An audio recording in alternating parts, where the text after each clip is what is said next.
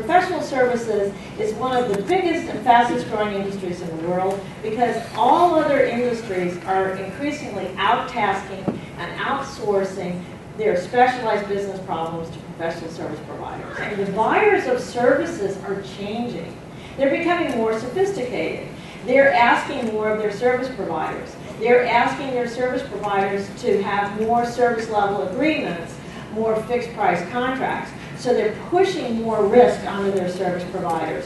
You're increasingly productizing your services. You're packaging services just like you might with hardware or software to make them more tangible. Easier to sell, easier to buy, and easier to deliver. We're starting to see across the service industry, we're resuming double-digit levels of attrition after 3 or 4 years of very, very low attrition. So there's a global war for talent.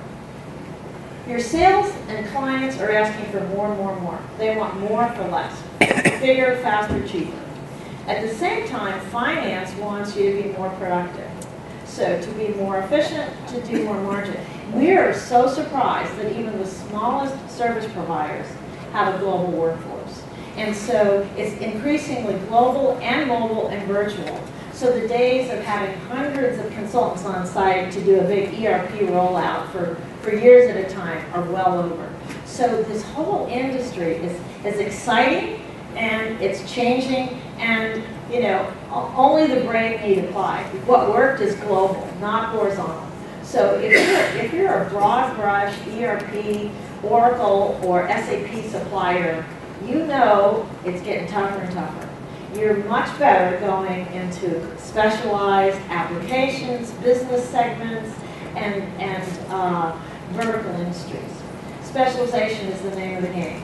One of the things that we saw over the last several years is that the true winners, when they went through the recession, tried as much as they could not to do layoffs. So they tried to cut a lot of other things and retain their valuable workforce. And they're in much better shape now that the economy is improving to grow again.